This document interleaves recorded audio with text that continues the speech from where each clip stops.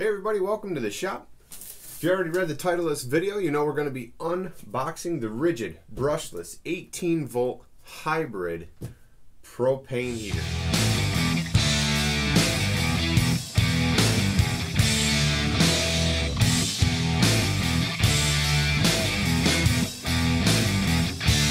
So I just want to get right into it. You know, you look at the box, normal Ridgid layout.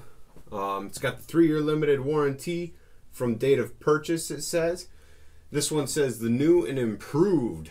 It's got a brushless motor technology, brushless 18-volt hybrid forced air propane heater.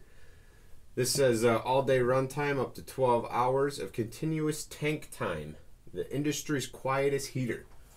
And I picked this up at Home Depot for 129 bucks before tax. I really didn't think that was bad. Now, as you guys know, I've got a wood stove here in the shop, so you might be saying, why did you buy a propane heater? That seems crazy, right?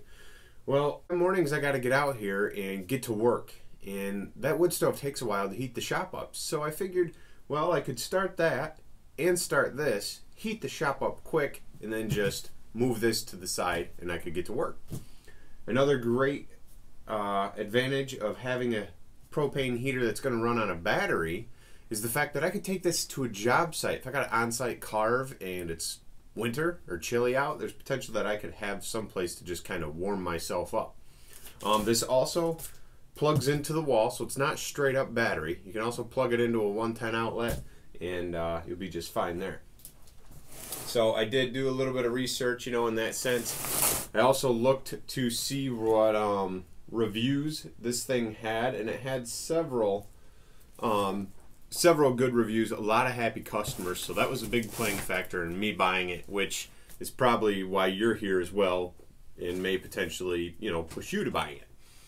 So when we look at the back, it's a lot of the information that was on the front. It says high heat output with variable power dial, 30,000 to 60,000 BTU output to keep warm on the coldest job sites. Brushless motor technology delivers more runtime, longer motor life. Electronics ignition easily starts up with an electronic igniter button. ETL certified with overheat protection to ensure safety on the job site and prevent overheating. I think I've pretty much read everything on the box. So let's cut this thing open and start pulling it all out.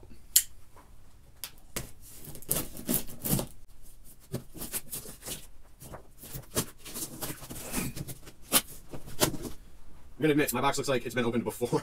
There's quite a bit of packing tape on here, and I haven't bought a Ridgid tool that much packing tape before, so. But I will say, opening it, I could tell everything is new and hasn't been removed yet. It's got all the stuff they pack everything with, nice and tight so nothing moves. Everything's in bags, as usual with a brand new tool. They're always in a bag, it seems like.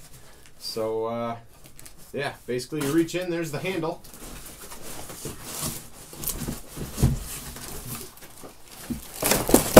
Boom. Get my pamphlet.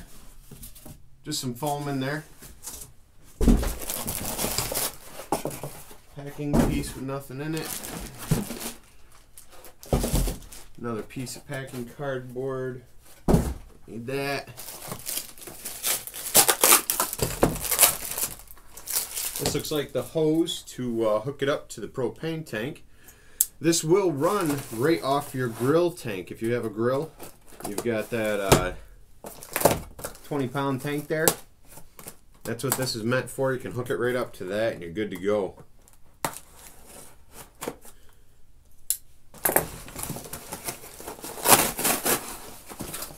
I believe some of the reviews and things I had read online said this comes with a 15-foot hose. It looks like a pretty long hose here, so that's good. That means you can move the tank outside potentially. You know, warnings with that. With this kind of unit, you know, are like, don't be running this thing inside for long periods of time. It's supposed to be in a well-ventilated place. Make sure if you are to purchase this item, you read all the instructions, all the safety instructions, and follow them. You know, I mean, got to be safe, right? I could say this unit is light. Man, this thing is light. There's like nothing to it. That's light. Surprising. Got this little card on here. This is this looks like it's wired right to the unit, so they want you to keep that on apparently. Yeah, safety stuff. No worries, we'll keep it on there.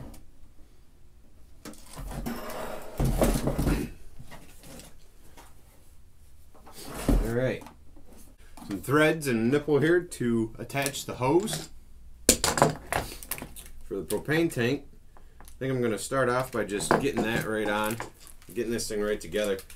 It's about, I don't know, it's in the 30s this morning out here in the shop. It's already pretty chilly. I'm out here, it's 5 something in the morning getting this thing together, doing this video, so a little bit of heat wouldn't be half bad today. We got winter coming on early, it feels like, here in New York, and yeah, nothing better though than having some more heat.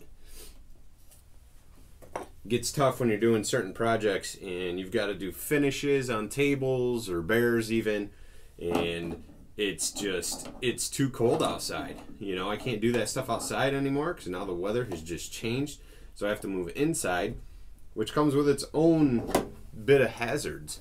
So sometimes I got to heat the shop up and then shut the heat down due to whatever I'm using, just for safety precautions. It's craziness, I tell you, it's craziness. Alright, now that I made this in my way for the video, that's just perfect.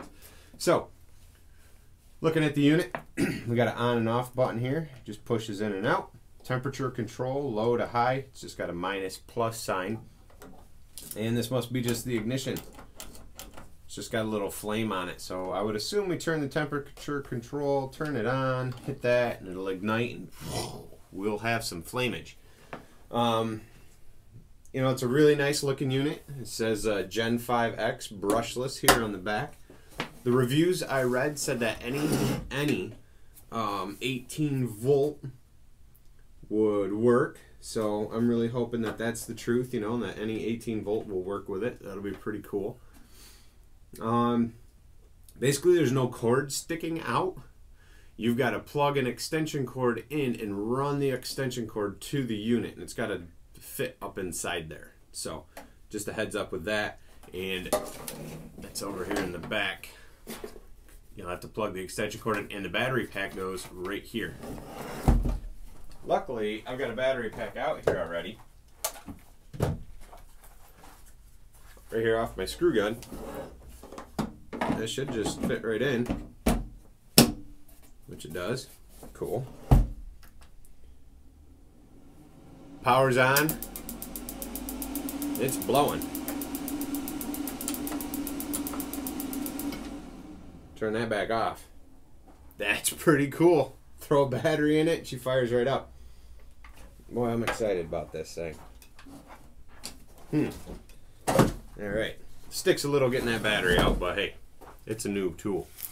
I'm going to grab my propane tank right here, and we'll hook this baby up quick. So propane tank, nothing special. It's just Blue Rhino. You can pick it up at Walmart. They'll swap them out for you. Easy to get. That's why I go with it. Have any issues, I just take it back and get another tank. It's kind of nice that they just swap them out like that.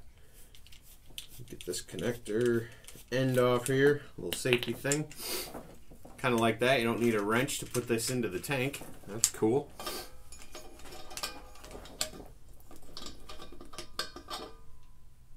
I always get these threads goofy because when you're putting the threads on a propane tank, it goes counterclockwise instead of clockwise. Just a reminder. Most of you know, you'll probably call me dumb. Whatever. I always forget. Gotta make sure you go counterclockwise though. Boy, that little handle on there makes life easier. You don't have to try to put a wrench on it, so that's kind of nice. Let's twist it in. Stick the battery back in here. Clicked in place. That's tight. Need this. Let's turn the propane on. Propane's on.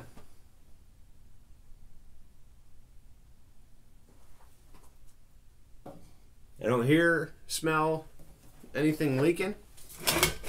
I know propane's an odorless gas, but when it is put into tanks out for sale, an odor is put into it so that it can be detected. So, all right, let's turn this thing on and see what happens.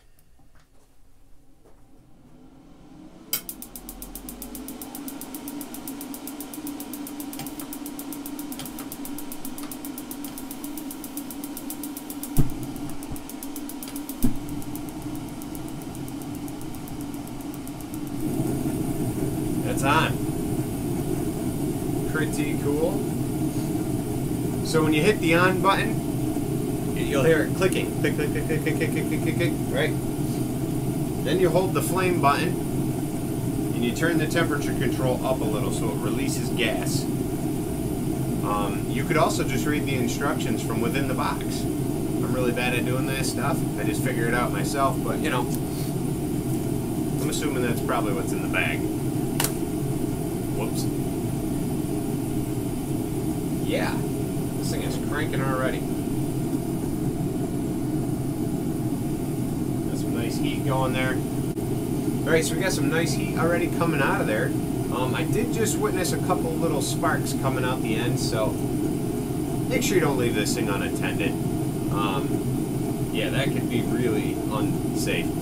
Plus, when you think about it, the end of this has a flame coming out a little bit, and that could just burn your whole shop down. So,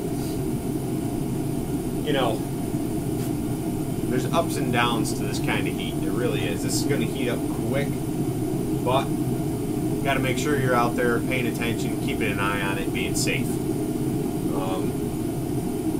It's quiet though. It really is. It's quiet. And the battery is operating a fan too. So there's a little fan back here. The battery is running that little fan, blowing this heat. Let's see if I can get this thing turned. Let me get this propane tank down.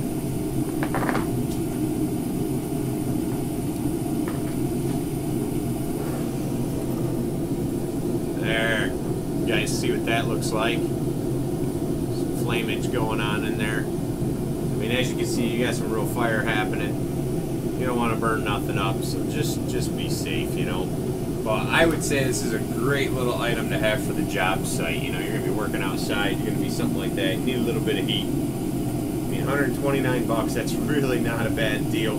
If you already have the Ridgid batteries, you can run this thing. They've got some of them newer octane batteries that you get a lot of run time. I'm sure those things will last quite a while. I hope to get some octane batteries put in this and we can really see how long this lasts, you know. I mean, right now I'm impressed. I like it. I think this thing is great. I can't wait to really use it this winter. Keep an eye out in some future videos. I'm sure you guys will see this thing heating up the shop or outside or on a job site just getting used. So, hope this video will help you out. Let's turn this down here so you guys can hear me. Hope this video will help you guys out in your purchase of this unit. Be sure to check the description below for some links. I'll try to put a link up to this and anything else in the video. You guys can purchase through that. It'll be Amazon links. Those purchases will help this channel grow. Thank you again for watching, and I'll see you next time. Real quick before you go, I just want to thank you for watching this video. If you haven't already, be sure to give it a thumbs up and hit subscribe to my channel. When you hit subscribe, be sure to hit the little bell that pops up. That way there you can be alerted when I have some new videos uploaded. I thank you guys again. You can follow this link right here to hit subscribe. Check out some of these videos that are popping up, and I'll see you next time.